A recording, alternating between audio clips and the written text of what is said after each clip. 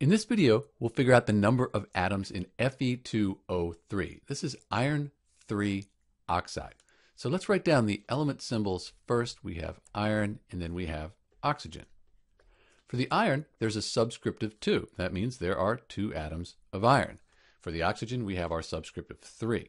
And if we wanted to know the total number of atoms in Fe2O3, we just add these up. 3 plus 2, that gives us 5. So there are 5 atoms in iron 3 oxide. Sometimes you're asked to figure out the number of, for example, oxygen atoms in 1 mole of Fe2O3. To figure that out, you just take the number of atoms and you multiply that by Avogadro's number. So 3 times Avogadro's number gives you this number here, which is the total number of oxygen atoms in 1 mole of Fe2O3. This is Dr. B with the number of atoms in iron 3 oxide. Thanks for watching.